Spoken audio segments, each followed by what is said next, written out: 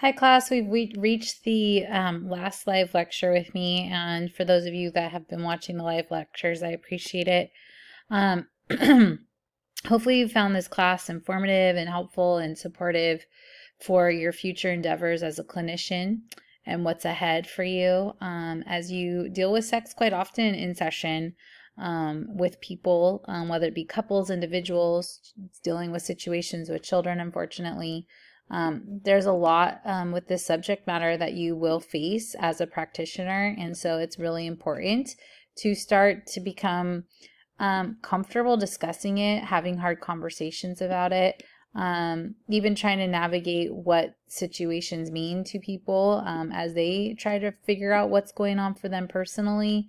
And so I hope that this course helped prepare you to some degree when you are, it sounds so cliche to say, like, once you're actually practicing, then you're going to have a better idea of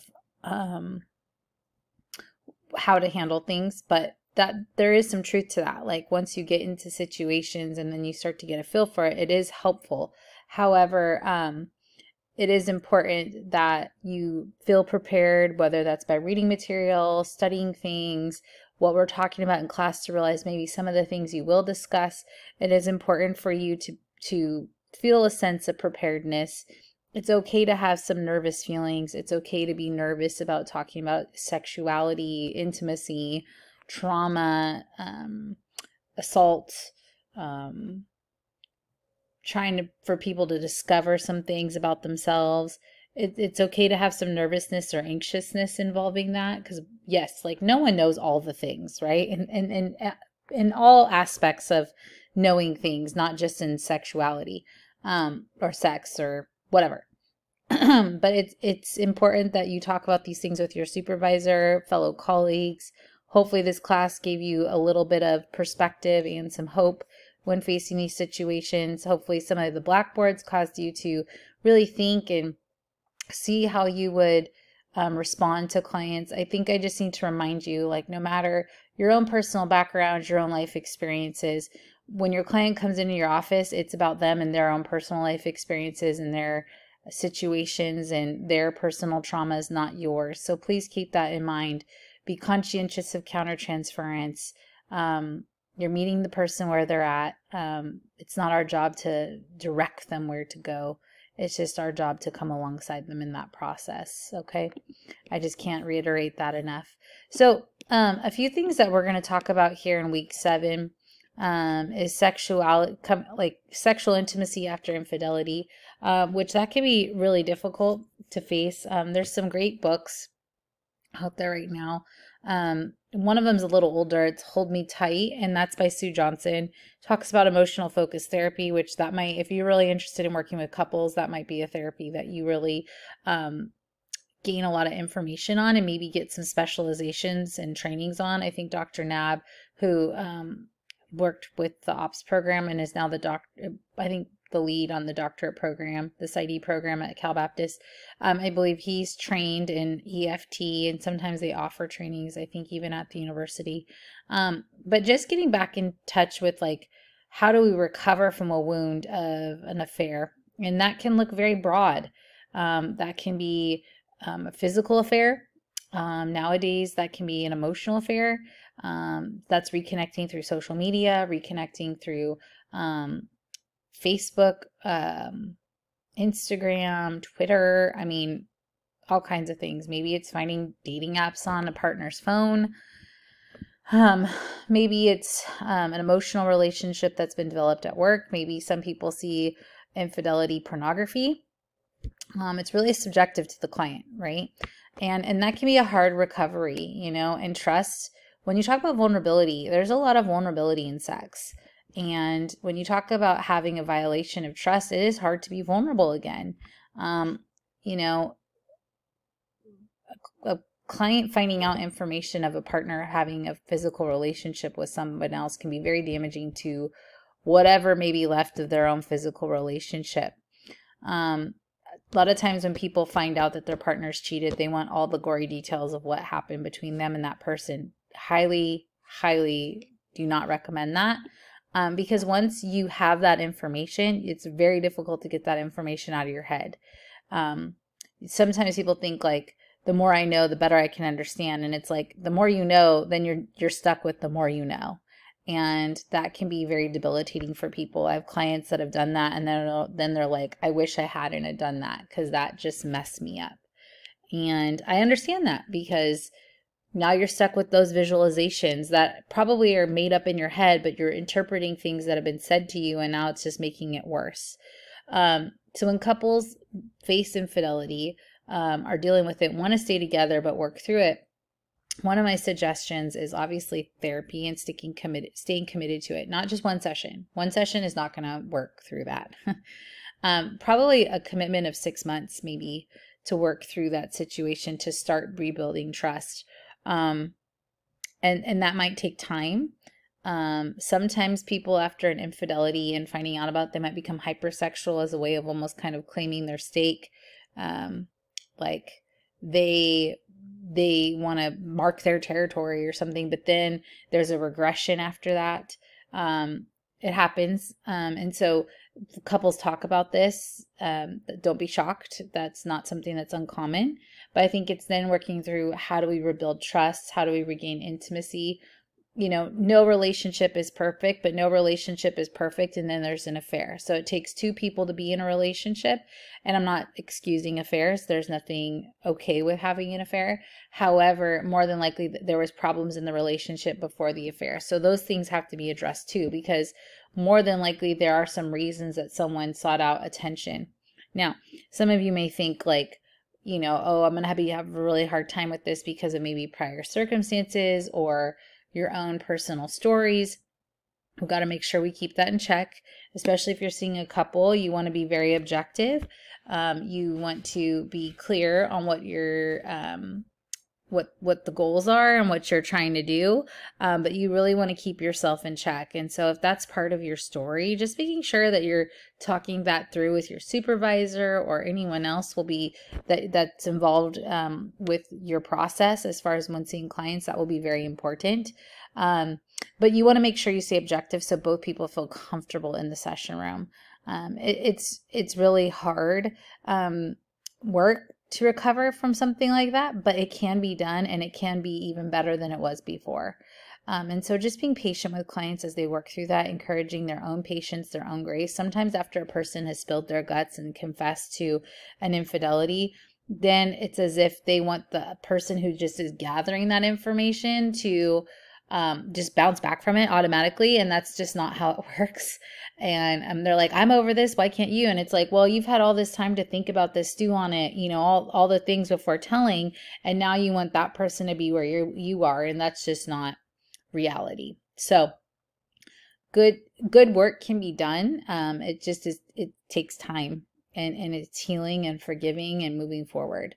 You know, there's a lot of life transitions when it comes to intimacy, especially in a relationship, a long-term relationship, marriage, transitioning into parenting, having your first baby, all the things that go with that, exhaustion, a woman's body, it doesn't feel like her own, especially if she's breastfeeding, just gave birth. There can be a disconnect. It's all about the baby. I think there's just a lot of transition when you become a parent. And so trying to navigate that with couples, to be patient with their partner, trying to figure out too if physically everything feels okay when they're allowed to have intimacy again after having a baby, trying to navigate, you know, does everything feel like it's working properly and doing things right? Hormones are a big issue right after having a baby. So what are the hormonal situations going on? You know, intimacy might feel different if there's a baby in your bedroom, you know, like there's all these things that can play a role, you know, and then as kids grow, you know, this is why we see a lot of relationships kind of end after raising children, because parents lose sight of each other in the midst of raising their kids. Sorry, my hand is like moving back and forth so much.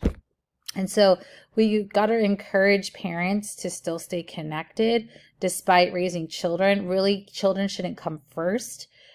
Because in the long run, you're hopefully still going to be with your partner. Your kids are with you maybe 18 years this day and age, maybe longer, but still they're adults at some point. If you don't stay focused on the two of you, you'll lose sight of that. And it will just be about your kids, and then your kids are gone. And then it's like, who is this person? And so it's important for couples to stay engaged, stay connected, stay intimate with one another. Intimacy is a huge part of a long-term relationship, of a marriage.